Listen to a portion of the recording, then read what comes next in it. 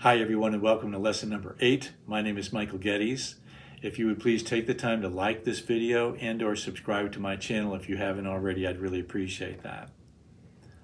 Also, if you're having any trouble with any of the previous lessons, please feel free to contact me at the information below. We can set up a Skype lesson and I can help you through any of the problems that you're having. This week I'm going to show you how to read chord diagrams. Now, by the end of these 12 complementary lessons, you're going to know how to play 15 of the must-know chords that every beginning guitar player has to learn how to play. In the next clip, there's a picture of those 15 chords. I'd like you to stop the video, take a screenshot of those chords, and put them somewhere very accessible where you can be bringing them forward all the time and studying them, because those are the chords that you're going to need to learn how to play. In this lesson, we're going to work with 5 of those chords. And once I teach you how to read the diagrams correctly on those 5 chords, you'll be able to go back to those 15 chords, take the screenshot, and start to read through all of those chords, but you'll know how to do it correctly. Also, 4 of those chords I'm going to show you today are chords that you're going to be performing and playing in the 12-bar blues, which I think you're going to really appreciate. Here's a copy of those 15 chords that every guitar player needs to learn how to play. So stop the video, take a screenshot, and keep them accessible so you can practice them as needed. So this is the E minor chord. You've already had the E minor chord once in lesson number 6 because you had to learn E minor to play the E minor chord exercise, but let's go through it one more time. So with the E minor chord, you're going to strum 6 strings, all 6 strings with the pick. You're going to put your second finger, 1, 2, second finger on the 5th string, 1, 2, 3, 4, 5, second fret. And then you're going to put your third finger, 1, 2, third finger on the 4th string, 1, 2, 3, 4, second fret. Here's the 1st fret, and here's the 2nd fret. And you're going to have to, and they're right next to each other, but so you'll have to move that 2nd finger to the left a little bit to make room for the 3rd finger. But that's the E minor chord, and you're going to strum all 6 strings. Here's the diagram of the same chord I just played on my guitar, the E minor chord. The 1st string is left open, 1st string is open, 3rd string is open, and the 6th string is open. Don't forget, open means no fingers down, but you still play those strings.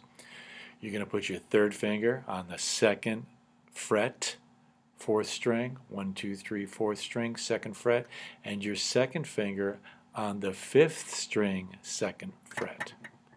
Go ahead and stop the video and strum that chord a few times. Now the E major chord is going to be a little bit easier because you're going to simply form an E minor chord from the last clip. So get that E minor chord, 2nd finger, 5th string, 2nd fret, 3rd finger, 4th string, 2nd fret.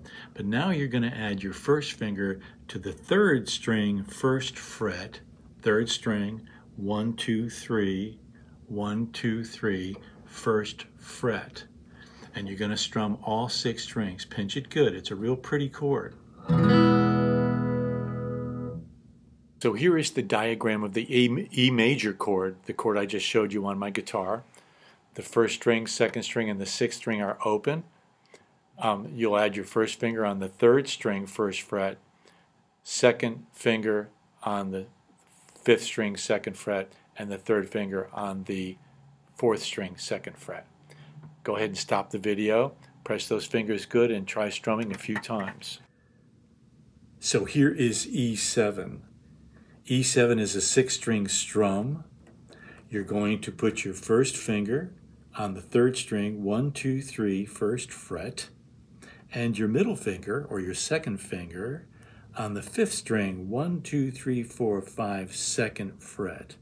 1st string remains open, 2nd string remains open, and the 6th string remains open. Hook your fingers really nice and get on those tippy tops and strum all 6 strings. This is the E7 chord diagram. The 1st string remains open, 2nd, 4th, and 6th strings remain open. The 1st finger will go on the 3rd string, 1st fret, and the second finger will go on the 5th string 2nd fret. Strum all 6 strings, stop the video, and try playing the chord a few times. Now I'll show you the A7 chord. So the A7 chord is a 5-string strum. You'll just strum the top 5 strings, 1, 2, 3, 4, 5, and try not to play the 6th string. If you hit the 6th string in your strum, don't worry about it right now. That will disappear in time as you become a better player. So in order to play A7, you're going to put your first finger, first finger on the 1, 2, 3, 4th string 2nd fret, and your second finger or your middle finger on the 1, 2 on the 2nd string 1, 2 on the 2nd fret, like this. And you're going to strum 5 strings. Diagram. Here's the chord diagram for the A7 chord. This is a 5-string chord. When you see that X, it means don't strum that string, and that's the 6th string or the biggest string. Your first string is open, 3rd string is open, and the 5th string is open. You'll put your first finger on the 4th string 2nd fret, and your second finger on the 2nd string 2nd fret. Stop the video and practice that chord. The last chord I'm going to show you is B7.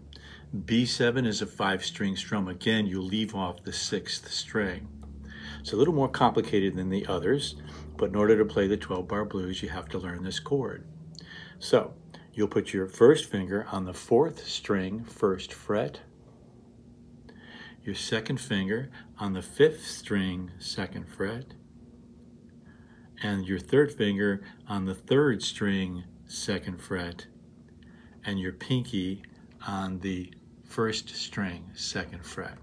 So you've got fingers on the 4th string, 5th string, 3rd string, and 1st string. The 2nd string is left open, which means no fingers down, and it's a 5-string strum.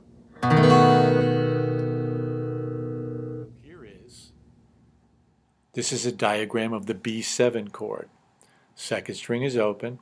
Try not to hit the 6th string. If you do, don't worry about it right now. You'll stop doing that as time goes on and you become more of an experienced player. You're going to place your first finger on the 4th string 1st fret, second finger on the 5th string 2nd fret, third finger on the 3rd string 2nd fret, and your 4th finger on the 1st string 2nd fret as well. Stop the video, practice that chord a few times. So before we conclude lesson number 8, there's a few things I wanted to make sure you're clear on. One of them is when you're looking at a chord diagram and you see the chord E without the M next to it, it would be E major. When you see the chord with the M next to it, it would be E minor. So if you saw A, the chord A without the M, it would be A major, or A with the M would be A minor. So there's a nice little exercise I want to show you to practice the 5 chords that we went through in this lesson, and this is what I'd like you to do. Form a chord. Let's say you're forming an E chord. Take your fingers on, put them on, pinch them good, take them off. Put them on, take them off. Bring your fingers way out here, make them work to come in and find those notes again. Put them on, take them off. 4 or 5 times on each of the chords that I've showed you. B7, put your fingers on, take them off 4 or 5 times, and so on. So as time goes on, you're going to have to work on getting these chords faster. When you change them from chord to chord, you're going to have to work on getting them changed faster with no pauses in between. And I'll give you lots of things to help you with that as well. In the next lesson, lesson number 9, I'm going to show you 4 new chords: the G major chord, C major chord, A minor, and D7.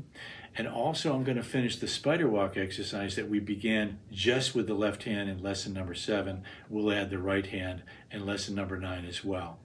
Thanks so much for being here today. My name is Michael Geddes, and I'll see you at lesson number 9.